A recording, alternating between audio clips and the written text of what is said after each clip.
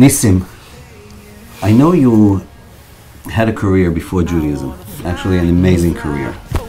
I also know that you don't really talk much about it. So I want to take this opportunity right now to ask you straight out about your previous life and find out about your amazing career before you ventured into Judaism. That's a good question. I don't know how amazing I can say that it was. Really, I was young. My parents were hip-hop artists. My mother was, my father was.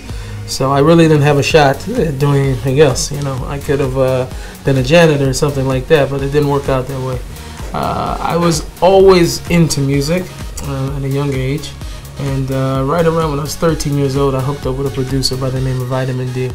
Vitamin D at the time, I think he was doing things in the industry, smaller things, but working with some big names at the time. But he was very well known in Seattle, and we did 2 records together. And from there, it led to me working with other managers, and it opened me up to new people. So it was how I started. From then, I started performing before a lot of crowds, and it just one of those things that trickled and trickled, trickled. And one day my demo made it to the desk of an A&R, and I started getting calls from a record label. And at the time also too, I was very, very involved independently, like trying to push my stuff every second that I could. And I got a call from an A&R at Virgin Records, and we started talking, and it seemed like it was going to be something very hopeful. And I remember we got on a plane, we went to New York, we went to Slim Shady Records, we went to Atlantic, we went to Dame Dash Music Group. This is right after the Jay-Z and Rockefeller split with Dame Dash. I met with Clark Kent to discover Jay-Z and Biggie Smalls. And he wanted to move forward. At a conference call the next morning, it didn't go through. Nothing was looking that it was going to be so promising. So we decided to do it independent. And when we did it independent, it made a big splash. Mainly locally, and then it started to spread a little bit more in the region, and things picked up.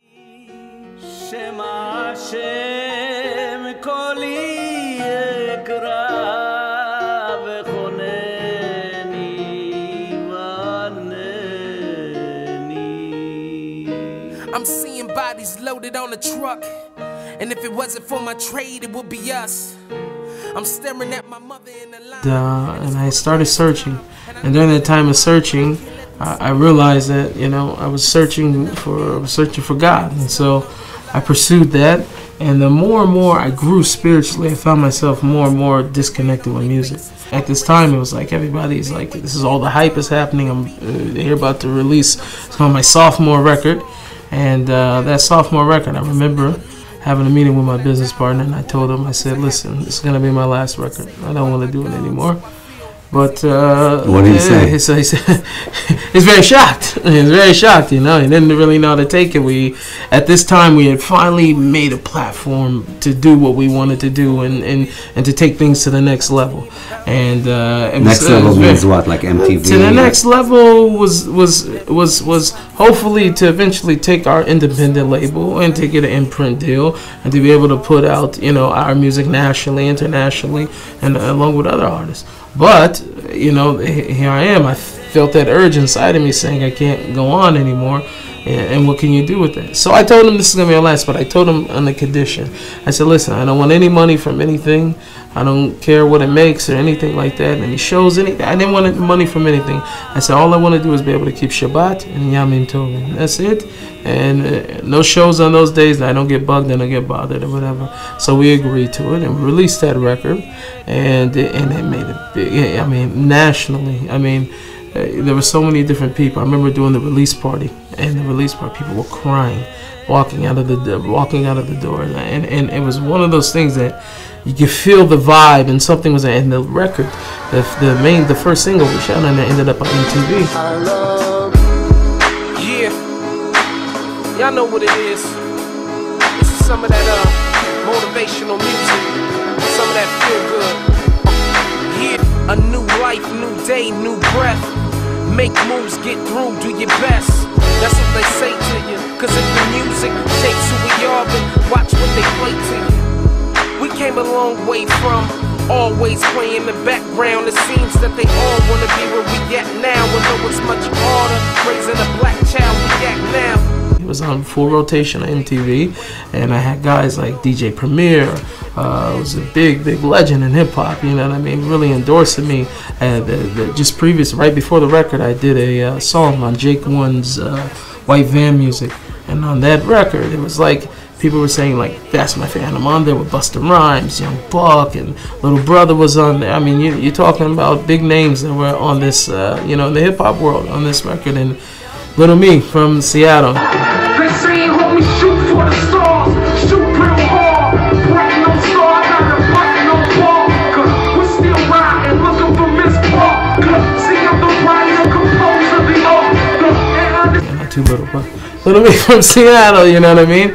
And nobody was making a big splash, so set things up for that record. And then when it was on MTV, we're like, wow. And I went to New York, and I got to meet with a lot of my favorite rappers, and they knew who I was. I didn't have to say anything, and people knew who I was. You know, these are big names, people I've been listening to for years, and they knew who, it was a very, very, very, very eye-opening experience.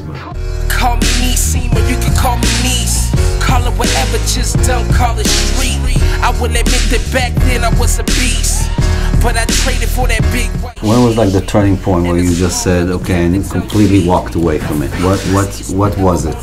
I think it was trying to like I said, live in two worlds. It was very, very hard for me because, and it's not because music is bad, obviously, It was because my relationship to it was one that wasn't one of holiness. It wasn't Kedusha in my relationship to the music. And because of that, I couldn't see how I can make the two work. I'm searching for God and trying to improve myself spiritually, and at the same time I have music and I have rap music, and you know what I mean, and to try to find clean rap or something that was really satisfying to I couldn't. So for me, I couldn't make it work. So I think coming to that realization that these are two different worlds, even though obviously I found out later on that I was wrong, but in my head it was divided. It was two different worlds, and I couldn't make it anymore.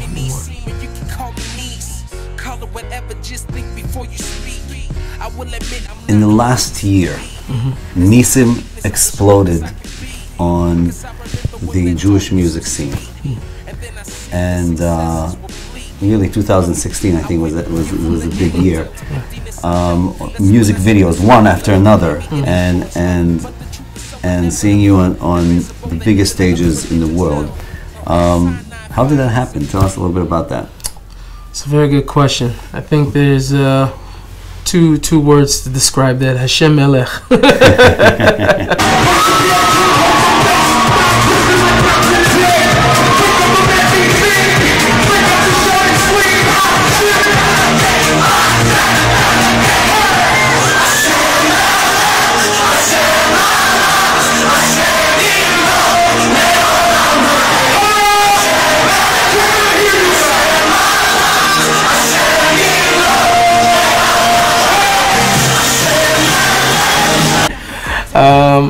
Very interesting. I released in 2013. I released a LP. It was titled Nissim. There was some buzz around it. I did a video for Eish Torah for Hanukkah. It was a little bit of hype and buzz surrounding it, but it wasn't like what it is, today. And over from 2013 to 2015, at least when the Shemala came out, I went into a place of really trying to find myself, and in the midst of all of that, I was homeless with my family. I didn't know how I was going to. There was nights I slept in my car. I found myself in the lowest places, financially burdened. I mean, you talk about and embarrassed. I was in a very, very low place, and by the time I got called to do Hashem Melech, a mutual friend called me up and told me about the song, I was like, have you heard of Hashem Melech? You heard the song, God Elba? It's like, of course I know the song. My 2-year-old doesn't stop playing, and I'm tired of the song, actually, if you want to be honest. But, and he asked me about this. So I said, listen, whatever I do. He found me from the Hanukkah thing. He knew me from the Hanukkah thing at Yisroel. So he called God. God was interested in doing it. And I was like, okay, let's do it. And so I remember going in to record it. And the first time I went to go record those lyrics, mind you, 2013, I released a record. I was Jewish. It was a very amazing and positive, uplifting record, okay? But for the first time, and Hashem Melech was the first time that I openly spoke about Hashem in a rap. I never talked about God in a rap, like, openly like that, you know what I mean? So I think what it was that I felt a sense of, like, freedom for the first time. Because if a guy talked to me on the side, anytime, that's what I'm talking about. We're talking about Hashem, Avodat Hashem, we're talking about these things. But in rap, I concealed it because I still had this hope maybe that I can influence the world, and by keeping it. And I realized that it wasn't true to my person. But the first time when I went in and I did Hashem Melech, and I started speaking, and Hashem, you know, I was teary. I was crying afterwards, you know, and I felt something. So when that video came out, there was a lot of controversy because it involved rap. Right. And there is a controversy about rap in the Jewish music world, and in general in the Jewish world, in the yeshivish world. Right. Here's the question: is rap kosher? It's not so pashut. Is rap kosher? Rap, you know, what we have today, when we listen to, obviously, when we look at predominantly, I don't know a lot of clean rappers. I can't really say I know any. I don't, you know what I mean? So I can't say that rap is kosher. What I came to the realization for myself is that I have a certain koach. I have a certain strength. Hashem blessed me with a certain talent and a certain gift. And I need to use that in order to glorify and magnify His name. That's it. And to spread His name into the world. So I took that and I used it. So the question really is, can rap be kosher? And it could be kosher. What decides whether or not music is kosher is not the genre. So Rabbi Nachman says, and look at Maran in Torah Gimel, in the third Torah, he says, he defines very clearly what is and what's not a kosher musician. It's not defined on the genre, the style of music. It is based upon the musician himself. Are they working on themselves in Kedusha? Are they purifying themselves, working that? And then from that, because the expression of what comes out of a person is everything that's inside of them. So if you have, you know, a clean and a wholesome bottle pouring something out, that's what the liquid's going to be. If it's in something that's tainted and it's dirty and you pour that out, that's also what it's going to be. So, you know, I don't think that you could say this genre can be kosher and that one can't. I mean, who can define that? But Hashem knows the heart of a person. And the people that have a true hergish, people that can feel, they have true feeling, they feel when something's coming from a pure, impure place. And it's also based upon the person giving it, on the person receiving it. Where are they holding?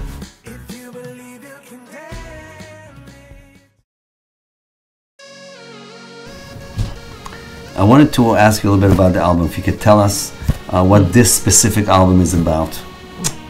What's the theme? What's the theme? So the name of the new record is Lemala.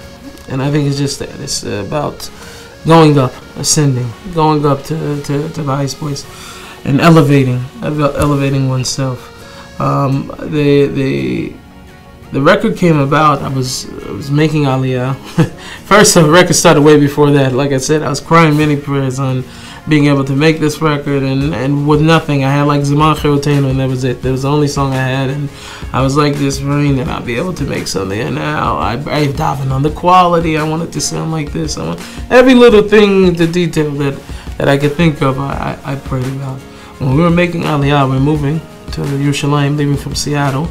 On the first day I got in, I had an email from a guy by the name of Yisroel Laub. He says to me, I have a studio, and the studio is in Beit Yisrael. It's right by the Mir Yeshiva, blah, blah, blah. Check it out. So usually, whatever, you know, the first thing is you investigate. So we checked out, seen what was at the studio. I seen the equipment. I was like, this is amazing. And he's got everything I need. And so I went to go meet with him, and we really hit it off really, really well. So me, him, and my brother-in-law, Yosef Brown, we got together and we started making this album. And to me, it's a masterpiece for me, because not only is it, like I said, it's phonically, everything's in the right place, and it's amazing music, good to the ear, but it's from the heart. And I was able to work on it with 2 amazing years.